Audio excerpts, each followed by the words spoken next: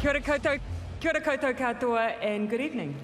Good evening. It's an absolute privilege to be in front of so many inspiring athletes and to present this award. There are 3 outstanding athletes who are up for this award this evening, and I think the thing that is so impressive and incredible is that each of them are still at the top of their sport. They have all achieved a huge amount of success in the past 10 years, and they are, by definition, role models.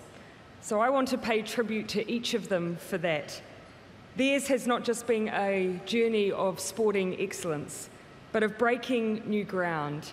So to all of them, from one woman to another, thank you.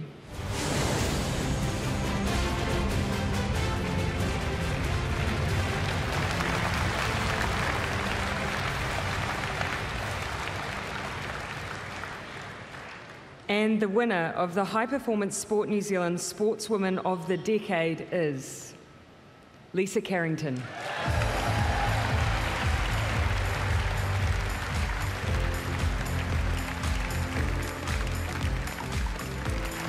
Yes, what a night for canoe sprint so far, and who better to be recognised in this category than Lisa Carrington, who's been utterly dominant in her sport. Lisa has claimed 3 Olympic medals in the past decade, 2 gold and a bronze.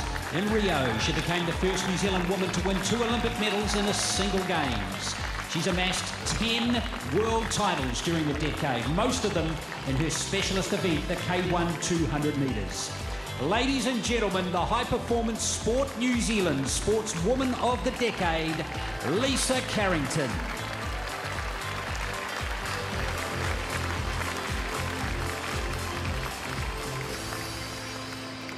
Well done, Lisa. Congratulations.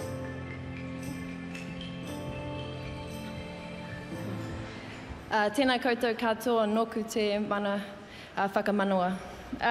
Wow, that's amazing.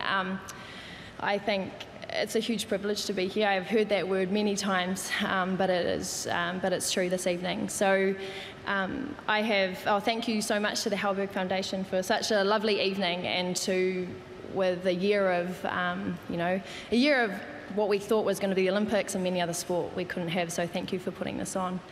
Also to my amazing support team, my teammates.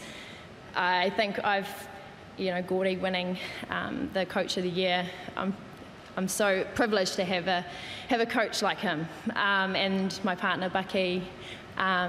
So yeah, there are many people I'd like to thank. So thank you for supporting me. I think I was thinking back to when I first sat in this room, and it was 9 years ago, and to think that 23-year-old Lisa would kind of know what was ahead of her is pretty amazing. I don't think I would have ever thought that I would be standing here today, 9 years later. So thank you so much for a lovely evening.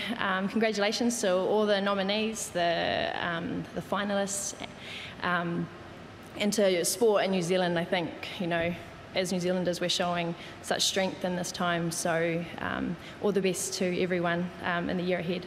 Kia ora.